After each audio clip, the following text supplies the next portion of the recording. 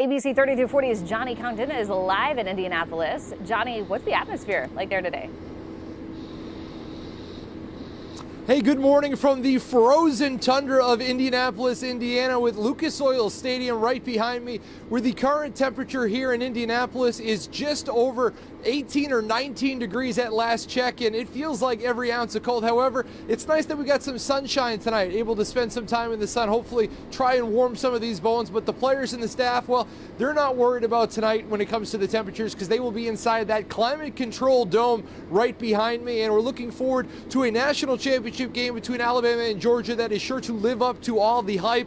Of course, everyone's going to be watching the quarterback matchup. Alabama Heisman Trophy winning quarterback Bryce Young taking on JT Daniels for Georgia. And one thing we're going to have to notice inside the stadium tonight is the fan attendance, because just from walking around the street and talking to fans, Georgia fans outnumbering Alabama fans by at least 5 or 6 to 1.